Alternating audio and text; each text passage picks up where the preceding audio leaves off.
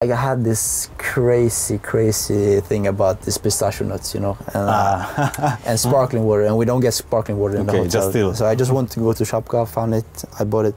When I came, I saw these big guys. They were standing outside, and they looked at me. They were looking angry, like, okay.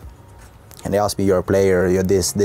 I tried not to like provoke, nothing. Like I just tried to be very kind. I almost bought this beer for this guy or cigarettes or whatever it was. And I came out, and one guy, he took my, he like held my hair with his arm, and then he poked his chest, and he said, "This is like Poznan, huh?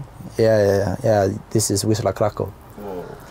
And then I run to the reception, and I came in reception, and the coach asked me what is happening, because I came in with like so much adrenaline. My breath was crazy, and yeah, I met some guys. They tried to, I don't know what they tried to. So you left your sparkling water and your nuts? No, I got it.